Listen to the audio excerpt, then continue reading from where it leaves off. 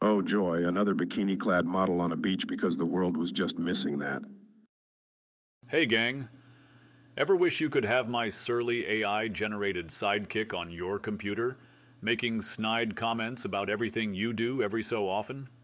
Who you callin' surly, jackass? Well, lucky you. I've just released an update to PocketGroq that includes the vision and speech modules you can use to make your own delightful computer pal. I really am delightful, aren't I? Sure. Hey everybody! It's time for AI Tips with Jay! Sounds too good to be true, but Jay has got some tips for you. Totally free, you don't have to pay. It's time for AI Tips with Jay! AI Tips with Jay! Hooray! AI Tips with Jay! AI Tips with Jay. This week on AI Tips with Jay, PocketGroq gets vision and speech capabilities. Hey, people aren't going to make me sound like an idiot with this thing, are they? No more than usual. Well, good, because Hey, wait a minute. If you've been keeping up on your Groq docs, then you should know that Groq now has support for both vision and speech. So now Groq can see and Groq can hear. My PocketGroq library, available on GitHub or by doing a simple pip install PocketGroq, has code samples in the README file to let you hit the ground running. One thing though, the Groq API provider still has no TTS, or text-to-speech service, so for that I had to cheat and use 11 labs. You'll find the code in the description for this video below.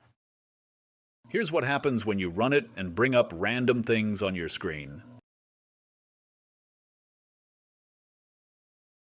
This mess is a train wreck. Every window is a different size and there's no clear hierarchy. It's a cluttered eyesore.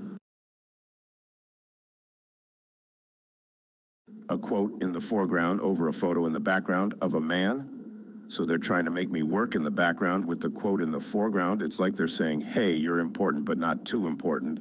Make up your mind, folks. You've managed to make a black screen with green text look like a nuclear meltdown. Bravo.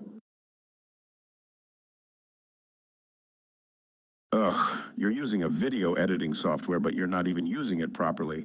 Is that a black rectangle? What are you trying to do? Create a black and white film noir or something? And why is there a search bar at the top?